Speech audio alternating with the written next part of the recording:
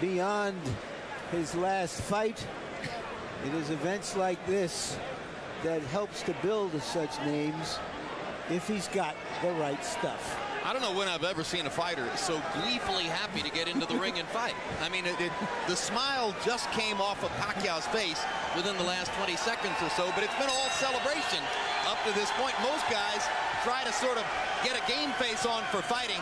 Not Pacquiao. He's here to have a blast. Blow to Ledwaba against the ropes.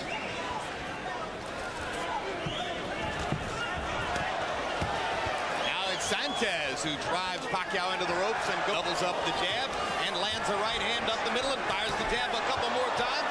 And a good little rally by Agapito Sanchez. Pacquiao rips Sanchez with a straight left hand. And he's kind of turning it under that time. Almost a slight uppercut as that one was.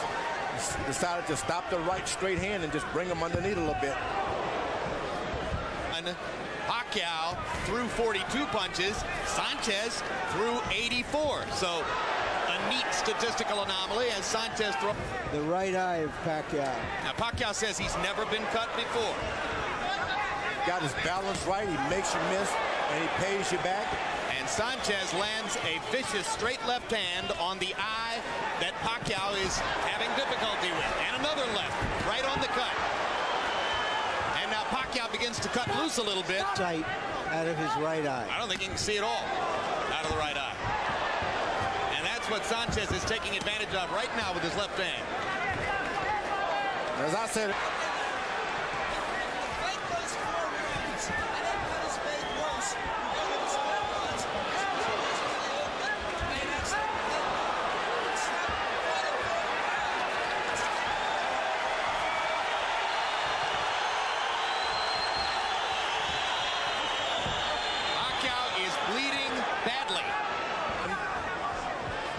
and because of the height disadvantage at this point for Pacquiao, he can't duck.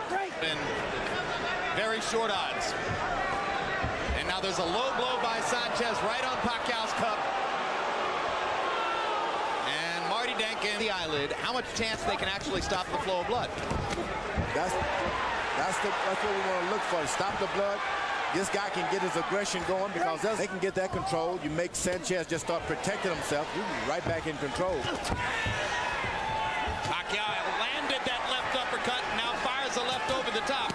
He's starting to reach Sanchez a little bit with his punching power. Sanchez very sturdy. Break! Stop! We mentioned all of those top-rated featherweights who fought Sanchez. None of them ever knocked him down. 1 point. 1 point. 1 point. Seeing Pacquiao's head back.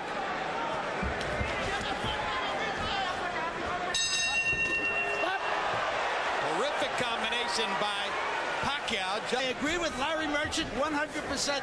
Manny Pacquiao evened that fight up in round 3 when Marty Denkin took the point.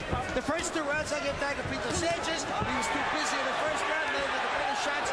Pacquiao now battling unusual circumstances and the deficit of a big cut over his right eye and trying to adjust. Seems less troubled by it than was the case in round 2. Pacquiao, if he comes up with a couple of combinations, I'm telling you, we can see a different fight within no time flat.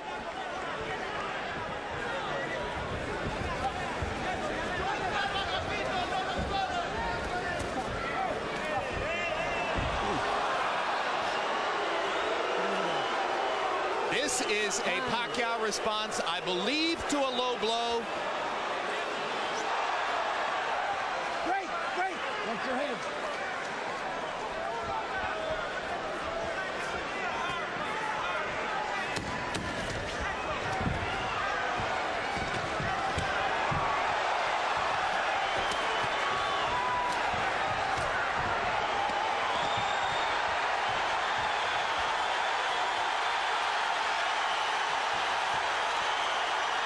Goes again, hitting below the belt again. Look, it's just too much. So now, after 4 rounds, you can see that on Harold Letterman's card, at least, Manny Pacquiao has moved ahead. by the 2 points, which have been deducted from Agapito Sanchez for fouling. And now Sanchez begins to work to the body and do damage. But once again, he flirts with low blows. Sanchez has hit 2 low blows already that have not been acknowledged by Dinkins. Pacquiao with a fast combination. Okay, stop. You know, he wants to do anything to win the fight, but you can't do anything and everything to win a fight. There are rules. Body shots by Pacquiao. In your view, should Sanchez already have been disqualified from this fight? For a long time. Too many low blows. Because now you're only talking about hurting the fella, but permanent damage down there. So in your view, this fight should already have been over with Pacquiao the winner. And I agree with George. The referee does not pay any attention. But this is what...